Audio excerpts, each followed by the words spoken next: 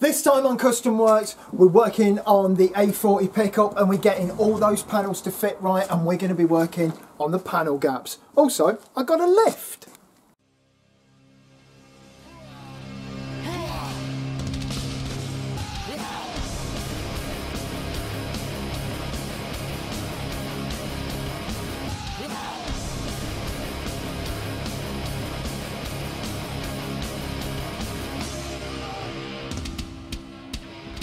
So we're looking at the door. First off, full disclosure, I did make a bit of a mistake. I filled this hole in at the back of the wing, but of course, look, the door has to actually swing into there. So what I'll do is I'll have to put like another bulkhead in there to sort that out. That's no real problem. What is a problem, first off, is on the bottom hinge of this door, just in here, it is just bolted,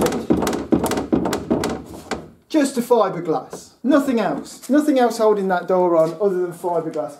And there's like a bit of a metal plate in the top, but down at the bottom there's like this random piece of angle line that seems quite sturdy, so I can weld the hinge to there, and we can make, you know, when we do the interior we can cover all of that up. Now, another thing with this door is that when it shuts, so it shuts here, and as we can see, we're nice and flush. We're about there for the first 30 mil, and then wow, it goes off. It's just unbelievably bad. And also here, where it's probably up the A pillar here, it's probably a little bit tight there. But then, oh, don't worry, because it's getting way slacker up here. Look at this gap here. And also, just here, where there seems to be barely any relation between the shape of the door and the wing there, as all this should be in one flat plane. So there's definitely work to be done on the door. Another thing with the door, as the door shuts, it shuts, but in here, there is no rebate for it to close up to. Nothing for a seal or anything like that. I'd say we've got quite a bit of work to do to this, and I think first what I'm going to do, I'm going to weld the plate in the bottom, get the hinges sound, and I'm going to make the door so it shuts, and I think I'm going to cut the top section of this door off and bend it out. If this was a steel car, you know, we could just bend this until it was right, but it's not, it's fiberglass, so I'm going to have to cut it and re-angle the top of the door just to make it fit. But that is just, I'm going to say it, it's the worst fitting door I've ever seen. It was really bad, and of course we had this massive gap, but what I've done, I've raised this up with some matte and resin. We've got it so that the door's only a bit out. The door's on its latch there. If I open the door, yeah, I've really brought this out quite a long way. At least sort of 10 mil down in this lower part. As a consequence of that as well, I've also had to bring out the bottom of the sill as well quite a way. And that's had to be packed out, probably 11, 12 mil, something like that. Here, I cut the door across here, and you can probably still actually see there behind the glass, I raised this whole section up 10 mil, and that closed this gap here quite a bit. Still tapers a little bit, but we can sort that out. And down the front of the door here, what I've started to do is build this part up in fiberglass so it comes somewhere near there. And also this front fender that we've done a lot of work on inside, I've bought this whole bit out so that I can skim all this in filler. And the reason I've done a lot of this in fiberglass is because if one thing this car needs is some thick fiberglass on it, because it's really not very thick at all. Also, just so I've not got like, I don't know, like ½ inch of filler. So the fiberglass is just a little bit stronger, it's a little bit more structural strength. And obviously on bits like this, I've got to do that because I've literally cut the top of the window off to make that work. We've still got to look at how we're going to have some sort of rebate here to paint up to. That's particularly tricky because the window doesn't actually touch anything here. This car had such bad panel gap fitting that never mind being on the motorway driving along thinking, God, it's cold in here because it's so drafty. I think this would have just been drafty on a clement day sitting still. You wouldn't want your back door to have gaps this bad. But as you can see here, things really are looking up and things really are coming together to make this, this door fit a lot better. But don't forget, we've still got to put a rebate on the inside for the door to actually shut and seal up to. Okay then, so now we're looking at the bonnet. Now, we've added a lot of rigidity to this bonnet, and as you can see, it is super rigid now, and it's about 1,000 times better than it was when it had all the rigidity of like a paper bag. Oh, that's been too cruel. Plastic bag. Right, so now it's rigid, it doesn't just flop onto the car. So, if I hold this side down and we have a look at that side, so I hold this side, that's about where the bonnet needs to be. There's just too much gap on that side. So I think there's only one option, and that option is going to involve the Sawzall.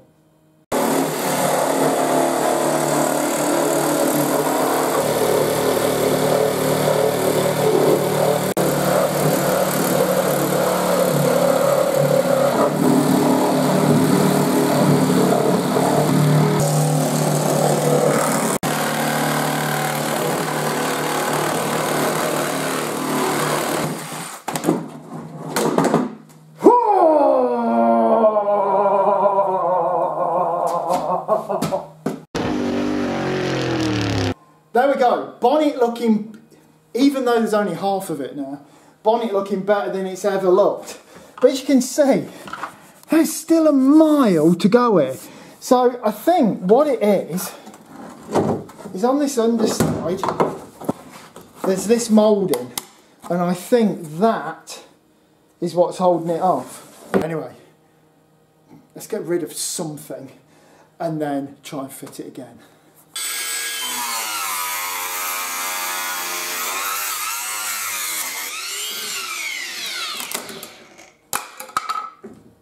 Right, and so, cut that bit out the back, we've put it on there, right, the gap is going off somewhere over there, but for this part, and if we're looking here, and across here, even I would say down to the front there, that looks better than it's ever looked. You know, with some fibreglass in, and some work, that will actually fit. May seem super dramatic to cut the whole bonnet in half, but the work that it would have required to make that thing fit is just not worth doing.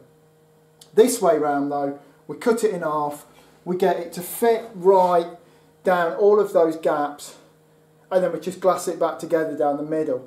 And it seems like the nuclear option, but actually at the end of the day, works out a lot quicker and easier.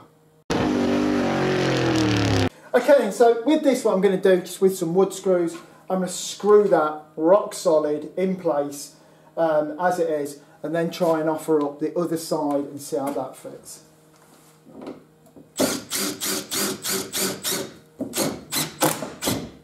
Okay then, so round the other side, I've moved this, placed it up. Now, this bonnet is still wildly out just here, and there's going to have to be a lot of fiberglassing and filling. And certainly on this back edge, that's going to have to be brought up because, as I said, that side, it seems just it's overshooting all the way across to here. So just a ton of problems there. But as we look at the front now, this curve lines up with the edge of the panel a lot better. The grille sits a lot better. And as you can see by this gap, what's that, 12 mil probably at the worst, going back to nothing at the back of how much this bonnet was out. And without cutting it in half, I don't think we never would have got to this. It's a bit like Someone said, I've made an A40 pickup, will you make me a bonnet? Yeah, what does it look like? Well, I'll explain it over the phone. That's what this is like. Not very good at all. But that's why it's in here. That's why it's having all this bodywork done. And that's why when all these things are done, everything's right, everything's straight, and it's got panel gaps, it is going to look awesome. In doing the bonnet and on that door, I have noticed that some of these grey panels of the car, and this is something to really watch out for, as I've ground the paint off, the paint has come off really quickly and really thickly down to right through to the gel coat. And there was a small crack in this bonnet, and I thought, oh, there's a crack, but it's not. It's the paint, which just sort of comes away. And then underneath is this funky purple metal flake that feels like it's been waxed before someone painted it. This is like, look at this. It's not even like a wrap's harder to get off than this.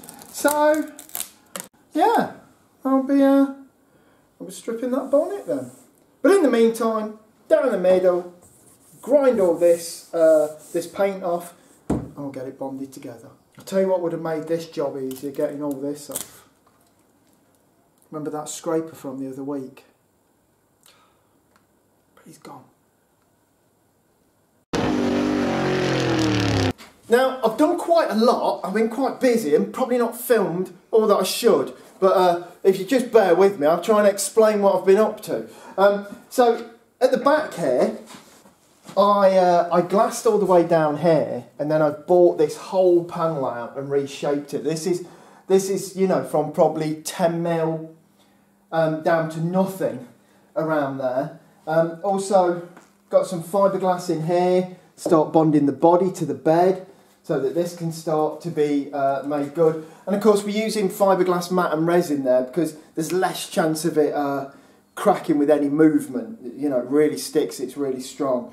Moving on towards the window, what we've got is, we've got this problem where there's no way of fitting a rubber to the bottom of the window. And as you can see, the window's got quite a bit of slack to sort of bounce around.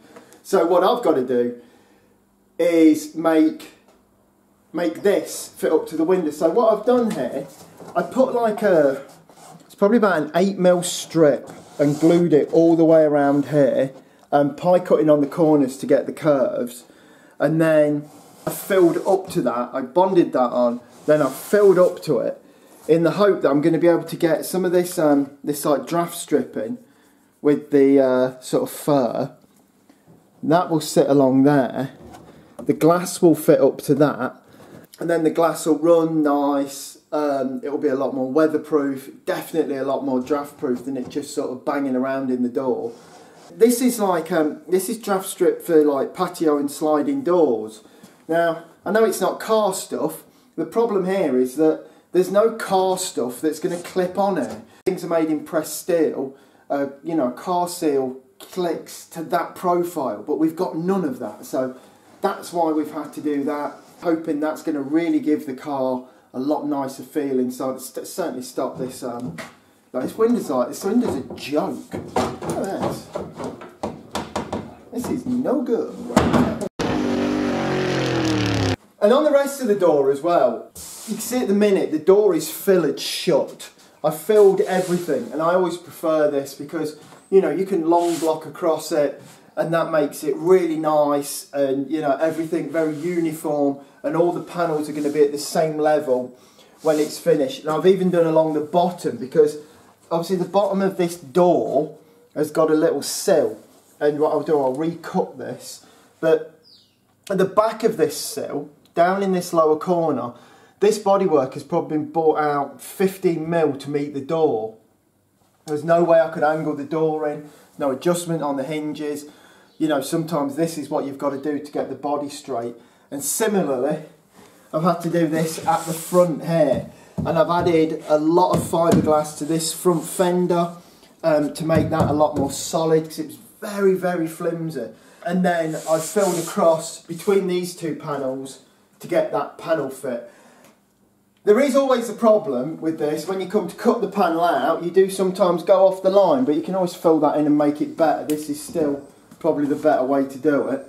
So moving to the bonnet, which obviously I cut in half before, but now I've bonded back together and everything's dry, and I've hung the bonnet so it actually, you know, it hinges and works. And the hinges I've used are hinges off of a mini door. And the Mini's got a bit of a curve, and so is this, except the Mini is like on the door, but with this, it's on the bonnet. So, you know, they sit nice and straight. They're sitting on the kind of curve they should be on, so they're looking good. And also they look really factory. You know, this is Austin A40. Mini was obviously made by Austin. So, you know, they look right for the period and everything. So that's all gone good. Now, the front of this car has had some major surgery. We want it to look a little bit sort of, you know, like a racetrack refugee. So we're going to have a piece of rolled aluminium laser cut in here to mimic the original grille, but in a lightweight aluminium way, you know, real sort of drag racing style. So what I've done is formed this rebate for it to sit in. Now, I've done this by sticking Bond on its edge and then fibreglassed up to it with a lot of fibreglass. Another thing on the original car, the grille opened in two parts. So the lower part of the grille stayed stationary and the bonnet lifted. But now what I've done, I've formed this new bottom to the grille and the whole grille lifts with the bonnet now. This gives, you know, better access to everything. Obviously we've got to get the radiator in there, but better airflow. It's just generally better. I really don't know why that bottom piece didn't always move like this. And of course with those mini hinges, this goes high enough up that it's never going to be in your way working on the car. Moving forward, what we're going to do is bring this bonnet, the opening line of the bonnet, I'm going to bring it there and then taper it down to the bottom of the grille. So a little bit of extra fibreglass there. That will form a bit of triangulation in the panel, and when that's filled, this line will run all the way down and taper to nothing, obviously on both sides. Always nice if both sides of a car look the same. So if I'm ever putting anything on a car, if I'm ever adding a part, I will always build like a flange and a rebate. So the bodywork comes around whatever I'm doing and hides the edge. You never want to see any raw edges. And this is where the new grille will fit. It will sit up to that rebate, then curve round to the other side, and it will all fit within this rebate, giving it a lot cleaner, more sort of factory look to it. Always remember, if ever you're messing with the grille on a car, it's the face of the car. No one wants to mess that up. It's always got to be, you've got to take that extra bit of effort just to make sure the car's got a good face and the face ain't all crazy. Right, so what I've done here, I've covered all this in masking tape, and what I'm going to do is I'm going to fibreglass from here, coming all the way down. I'll probably go over this line. That line's just my guide for the shape of how the bottom of the sort of grille bonnet area will be. What the tape will do, it will make it so it sticks to this bit and all of this, which I want it to stick to, but it won't stick to this bit. And the resin won't soak through the fibreglass, and just with a good yank, it will pull that away. I'll be able to trim it up, and then I've got the shape of the bonnet. And also, I've got the perfect fit to this very curved panel down here. So that's it for this week. Join us next time when we're going to be doing more work on the A40, more cool stuff right here on Custom Works. In the meantime, don't forget to subscribe, give us a big thumbs up, press that bell icon to get regular updates and all that kind of stuff, and follow me on Instagram. Until then, thank you very much and good night.